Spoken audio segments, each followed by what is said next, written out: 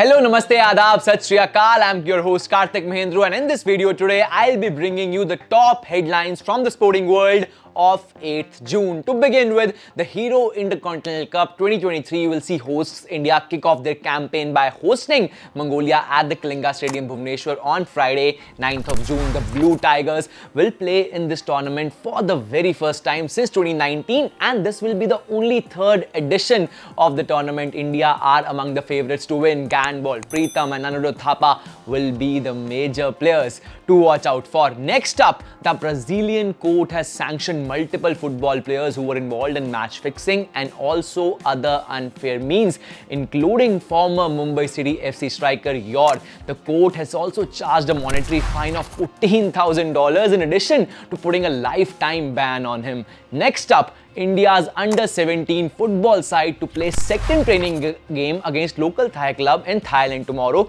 They won the first training game against Muthang United 3-0. India's campaign in Singapore Open 2023 came to an end in the round of 16 stage. The doubles pair of Arjun and Dhruv Kapila along with Priyanshu Rajawat and Kidambi Srikanth face defeats.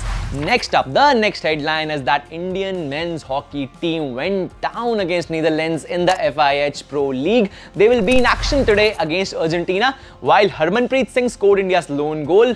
Pepijn, Boris and Duco scored in the home team's victory. The Indian junior women's hockey team reached the semi-finals of Women's Junior Asia Cup 2023 after a 11-0 win over Chinese Taipei. They also topped their pool. India's Jyoti won silver in women's 100-meter hurdles, while Aman Borgen won bronze in men's 100-meter sprint at the MotoNet GP 2023. The inaugural edition of the Premier Handball League started on 8th of June at the Swai Man Singh Indoor Stadium in Jaipur. India concluded the Asian Under-20 Athletics Championship 2023 with a whopping 19 medals, including 6 gold medals, to finish third on the table. So these are the top headlines from June 8. If you like the video, do like, follow, share and subscribe. Khel now.